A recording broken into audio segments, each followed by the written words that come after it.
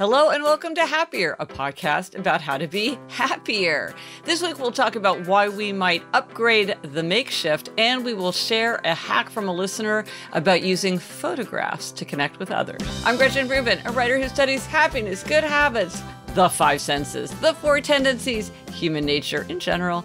I'm right back in my little home office here in New York City, and joining me today from Los Angeles is my sister Elizabeth, my sister the Sage. That's me, Elizabeth Kraft, a TV writer and producer living in LA. And Gretchen, I am back from Kansas City, which was as joyful as always. Oh, yeah, I wish I could have been there.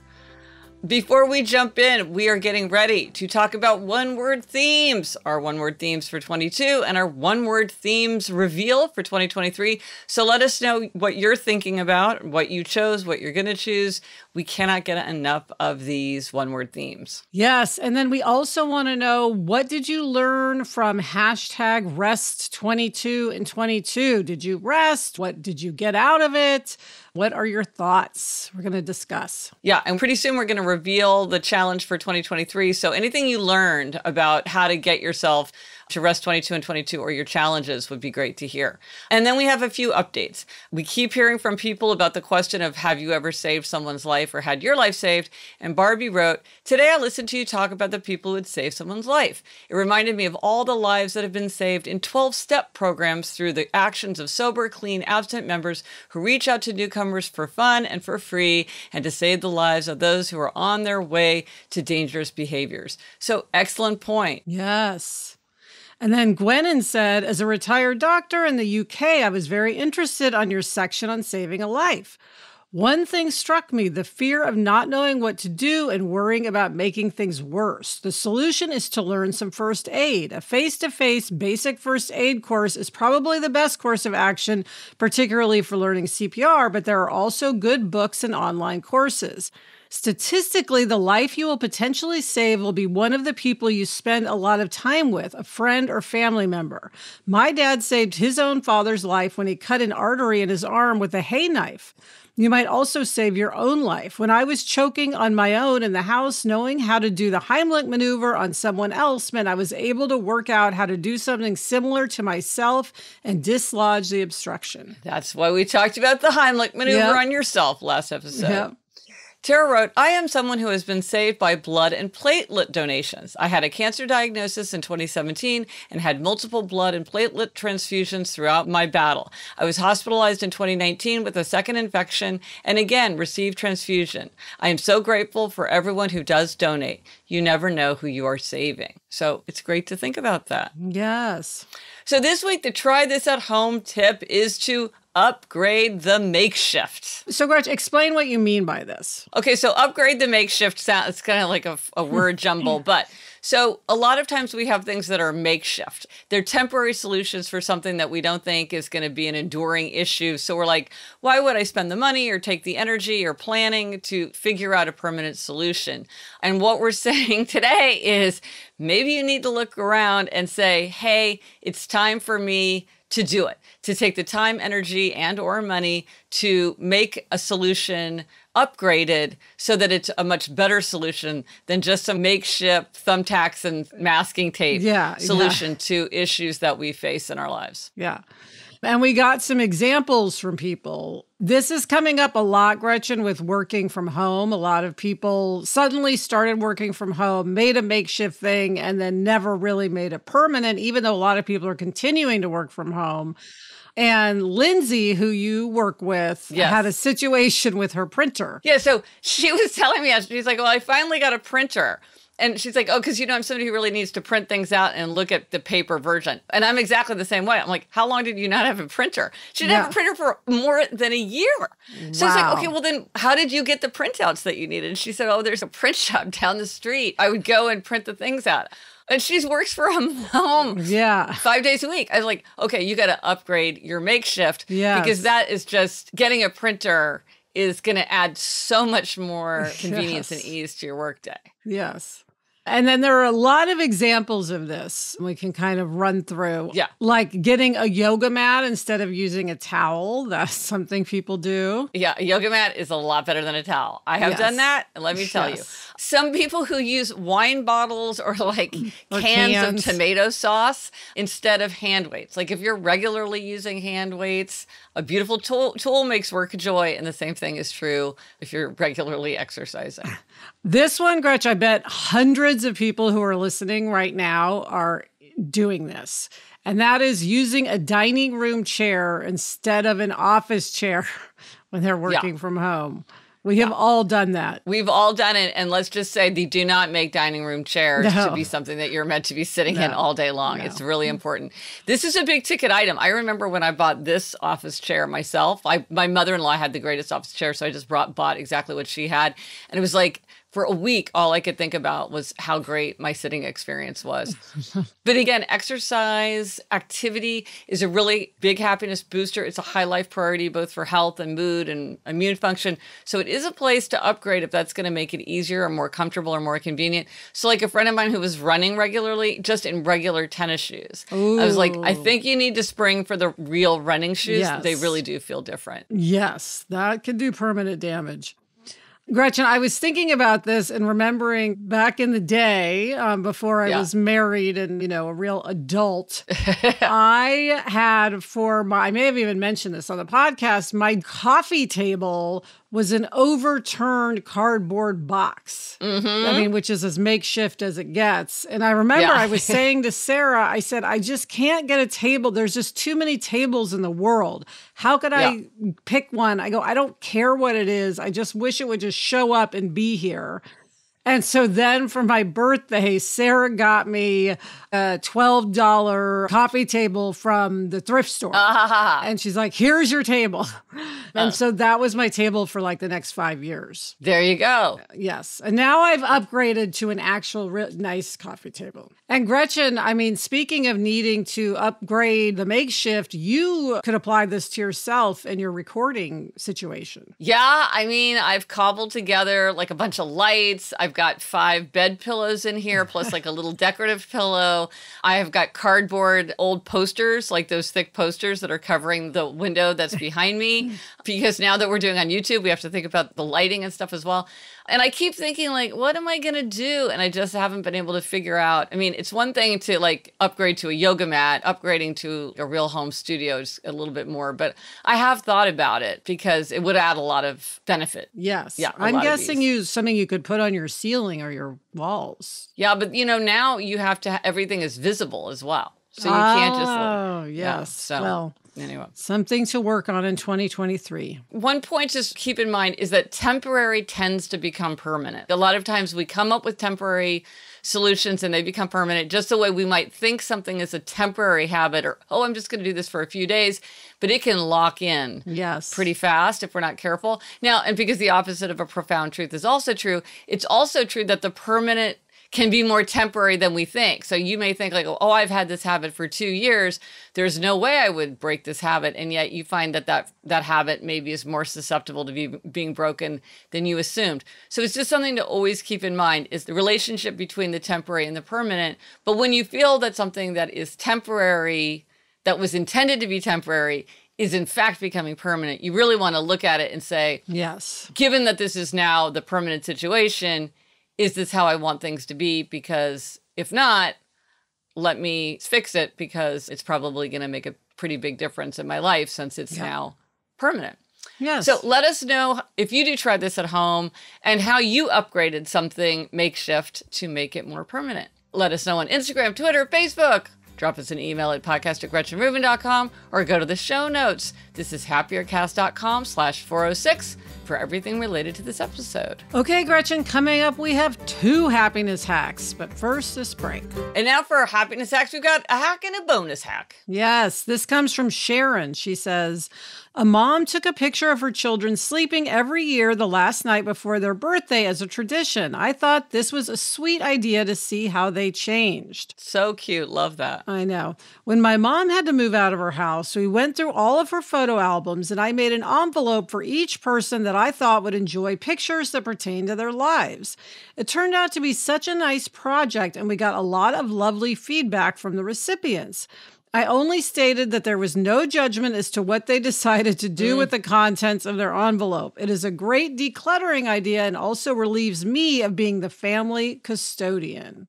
And Gretchen, Mom did a version of this. She went through and separated a lot of family photos and photos of us and gave them to us. And I love the way Sharon said to people, basically, like, there's no obligation to keep these because you don't want to just offload your clutter on someone else. And I think sometimes people kind of need permission to be told it's okay if you just look at these and then just keep a few. You don't need to keep them all.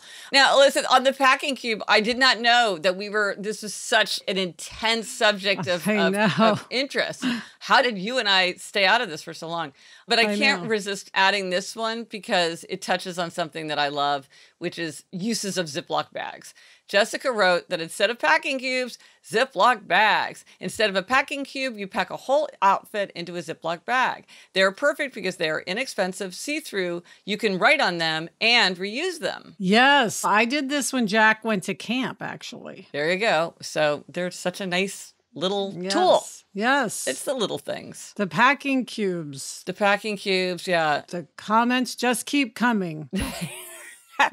So that's just the little things that give you a boost. You're just so satisfied. Yes. And speaking of those solutions that can boost happiness just because we know what's going to work, we're going to do a deep dive into gifts for teachers and school staff. This is great suggestions for teachers and school staff, but a lot of these ideas you could use very broadly. Yeah. And we got such great suggestions from listeners, many of whom were teachers themselves. Yeah. Now, of course, Gretch, many mentioned gift cards, and in the gift card arena, pointed out that a general gift card is easier to use than a specific gift card. So when, for instance, a big box store instead of a local movie theater or a particular restaurant, which makes sense. Yeah. Sarah said, school supplies that I actually use, dry erase markers are a big one. And she said, gift cards are always wonderful. Always, though not all of us drink Starbucks. And then she added, the absolute best gifts are when you get your child to actually write me a note. I love those the best. Oh. Heather said, every September I send my son to school with a getting to know you sheet for his teacher to fill in. It has questions like favorite restaurant, sweet or salty, drink of choice, favorite treat, etc. It makes buying gifts so easy. That's a great idea. Yeah, and if you have a house parent, is what they call it at my daughter's school, like someone who's in charge of engaging with the classroom, that could be a great thing. So just one person does it and then everybody has access to it. So that's a fun thing. Yeah. Tina says, this wasn't a Christmas gift, but one of the most thoughtful gifts I ever received as an end of school gift was a beach towel tied up with a magazine and a mini sunscreen. I felt seen, like they knew I was just ready to chill at the beach. Debbie said, heartfelt notes are what I appreciate most, but a bundle of sharpened Ticonderoga pencils, 2 per student, would make teacher me very happy in December.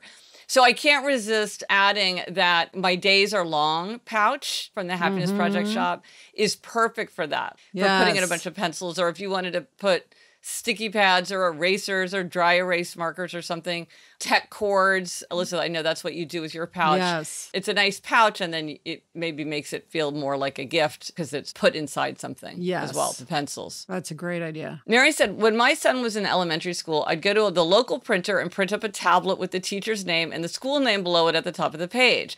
I would include correctly sized envelopes too. This was always a big hit with teachers. One told me numerous times how much she liked her stationery. Well, listen, you love this of like ordering sticky pads. Maybe it's like an image, like the lightning bolt for you or someone's name. It's really true. Things that are personalized feel more special. And online now, there's so many ways to make very, very easily to create this kind of thing. Yes, I love that idea. She also says, another thing I did was always tip the bus driver some cash. I figured he had my son's life in his hands twice a day. Better build an alliance. Bus drivers are hard to find where I live. Yeah, well, I think bus drivers, it's like there's a bus driver shortage. Yeah. And they do such important work. Amarcy said, I love it all. Working at a high poverty school, any gift shows my students' family prioritized showing appreciation to me. So that's a great reminder. Nina said, honestly, I love letters from parents and students. I keep them in a special place in my classroom because teaching is hard. And on those days when I want to give up, I will read some of the letters I've received over the years to keep me motivated to do what I'm doing.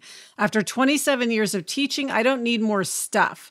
The memories of my students and their families is what I cherish. Building on that, Sherry had an idea of kind of how to present this in an interesting, creative way. She said, my favorite gift of my 36-year career was a jar filled with colorful strips of paper. The kids wrote a favorite memory on each one of the strips, then decorated the jar. Even after retirement, I still love to read the memories. Oh, that's nice. Yeah. Beth said, I delivered boxed lunches to my daughter's teachers for several years with a chicken salad croissant sandwich with a pasta salad and cookie. I added a pretty bow to each box and a note to each teacher. All the teachers loved this and commented on how much they enjoyed a non-school lunch. It was a treat for them. Kelly said, in our school, parents put in money at the beginning of the year to the class parent.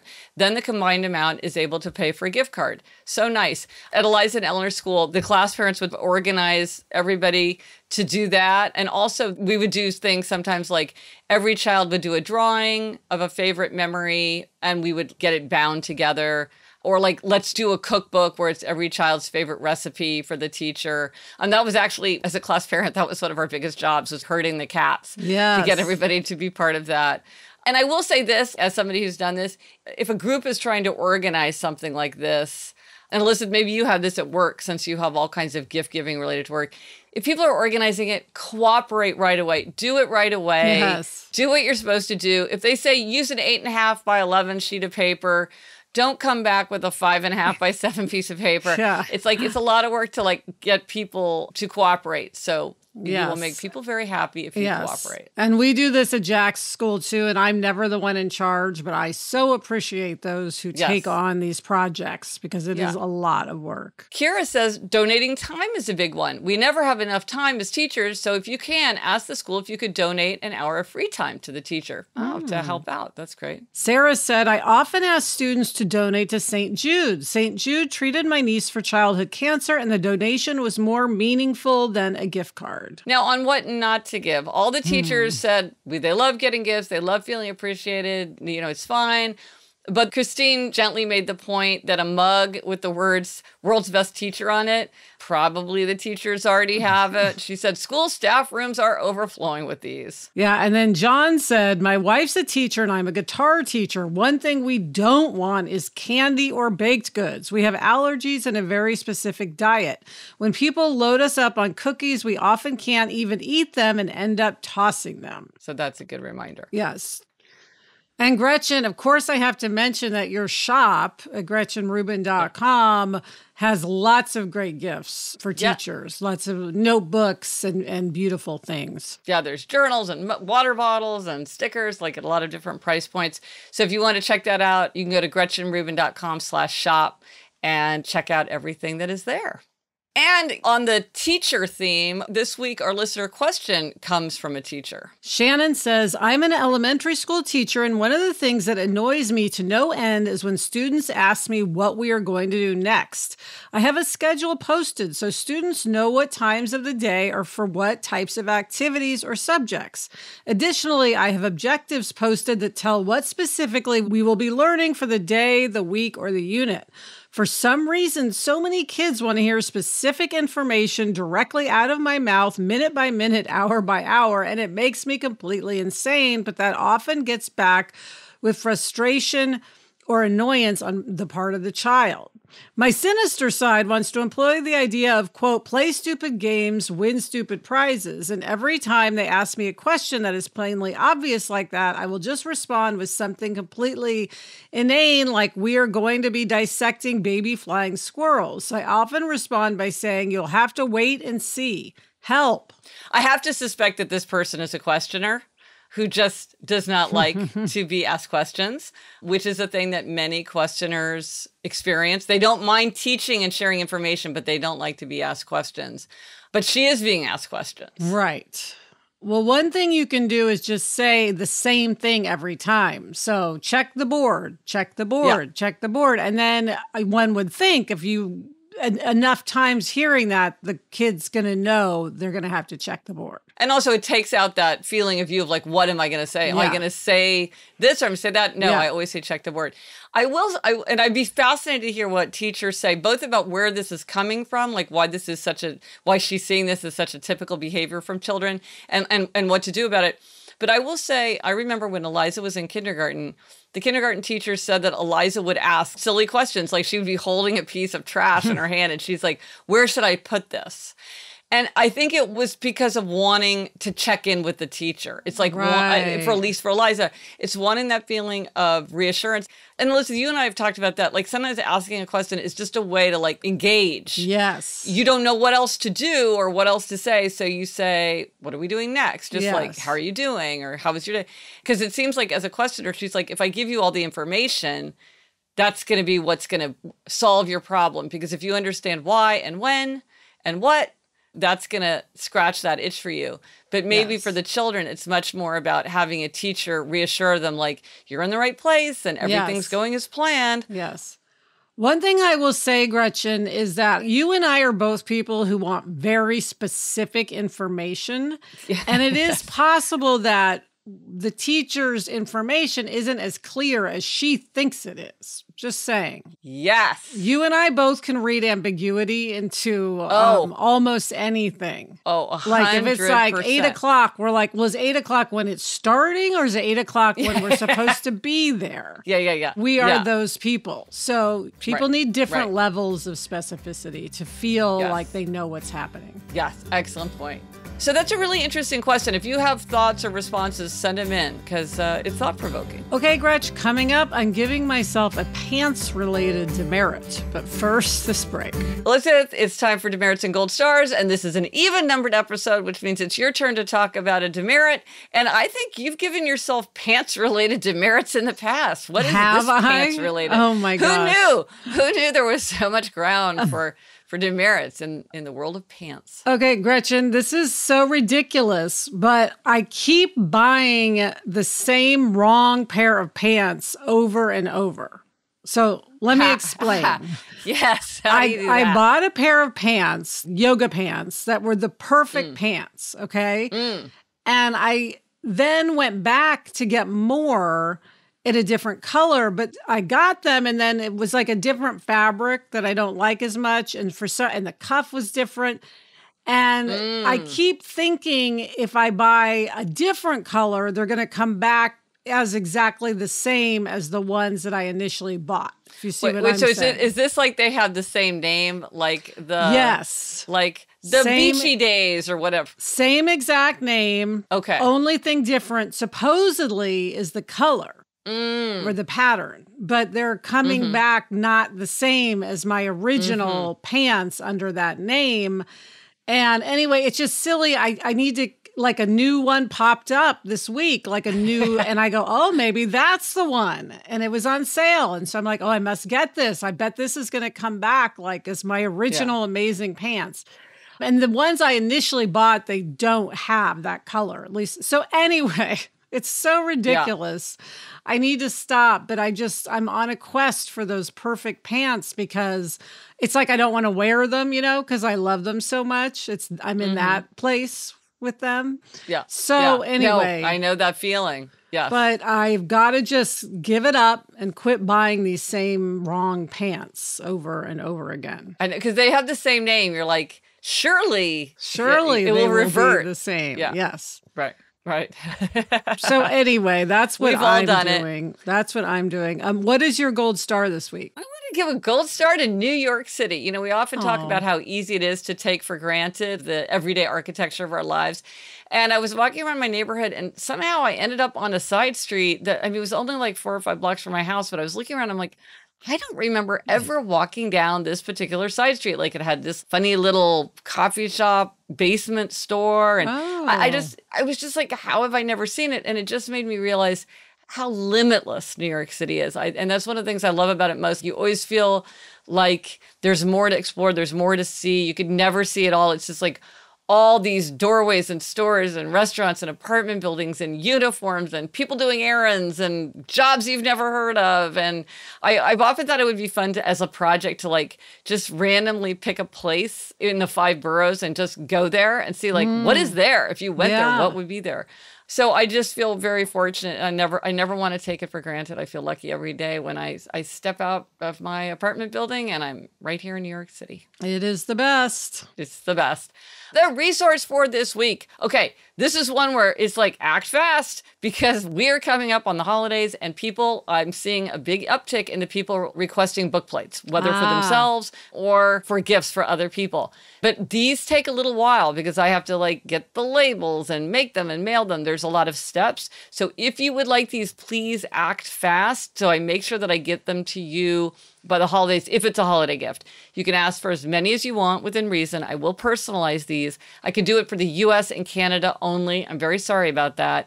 But if you want to sign up where you like give me the name, if you want it personalized and your mailing address, because these are actual physical book plates that I will mail to you. So I have to have your mailing address. Go to gretchenrubin.com/resource/bookplate.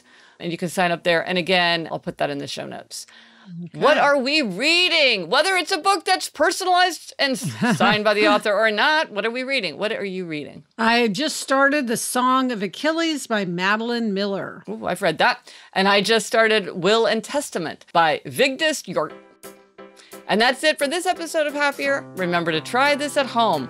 Upgrade the Makeshift. Let us know if you tried it and if it worked for you. Thank you to our executive producer, Chuck Reed, and everyone at Cadence 13. Get in touch. Gretchen's on Instagram at Gretchen Rubin, and I'm at Liz Craft.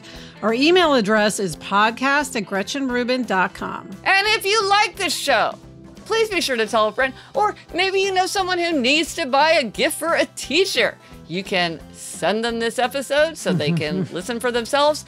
Word of mouth really is how most people discover our show. Until next week, I'm Elizabeth Craft. And I'm Gretchen Rubin. Thanks for joining us. Onward and upward. Elizabeth, Nacho and Daisy did not bark once this episode. I mean, I think ever since you've gotten them, it's like this is the first time they've been quiet for the whole recording. I know. I think they're sound asleep. That's why. Or it's like the time when Nacho went quiet and we found out that he had completely hollowed out the... Oh, they're doing something naughty. like ripping apart the beach chair. I remember that. Oh, yes. Not going to forget that one. Thanks so much for watching our podcast here on YouTube. If you enjoyed it, please hit subscribe. That really helps us to grow the show. From the Onward Project.